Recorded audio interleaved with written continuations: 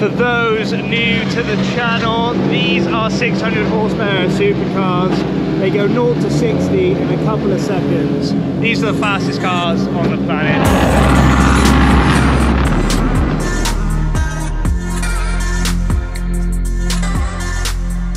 Welcome back to the channel, guys. We are in LA. This is Glen Helen Raceway. We are here for round 4 of the Nitro Rallycross. The Mini is here. We've got the Subarus, we've got the Peugeots, Hyundai, and a few other cars down there. Today is the battle race. Stay tuned. It's going to be wild. It's going to be mad. It is going to be crazy. You'll see me hit those jumps.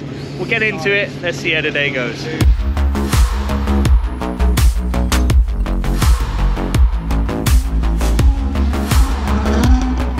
We have just finished practice and qualifying. Boys here, Chris is changing a rear suspension part. Just checking over here, everything in the engine bay works. Car mechanic is tightening some bolts, that's what they do. Everything felt good in that time practice. Kevin here on the documents, don't know what that's for, but he does it. We've got a few more people in the pit today. We have someone you probably know from the other vlogs. Hello! Iguana mascot. We have Sam. I really have no idea what this kid does, but he sits there. Poor Sam. He's actually going to edit this vlog. Is this bad? Comment below. Stay tuned. We're going to go straight out now for the battles. 12 o'clock. Straight into the racing. 2 cars, flat out, full set. Let's go. There we go. Oh, revs drop for both of them. Bennett's got a good start. McConnell on the inside line, and Bennett could run deep here like Tanner Fausta's going to try and stay alongside, but he has to merge in.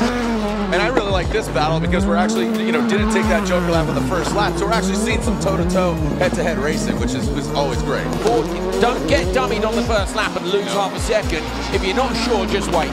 And you're going to tighten up your line. You're going to learn more, just, again, being front row. So this is where Oliver Bennett just needs to watch, see what Fraz is doing. He's the second fastest, so it's a great teacher for him to watch. Yeah, Fraser McConnell has only just missed out on being the fastest in FP2 this morning.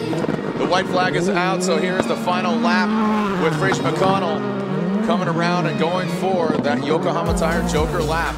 And Fraz got a lot of ground over Oliver Bennett. This morning, Bennett did a 48.1 and McConnell did a 46.4. So yeah, there was 1.5 in it, and I think at that point, when you're not looking for tenths, yeah, there's probably some big things there that you can find. They both go pretty wide, pretty dusty when they get out into the roost around the outside there in the banking.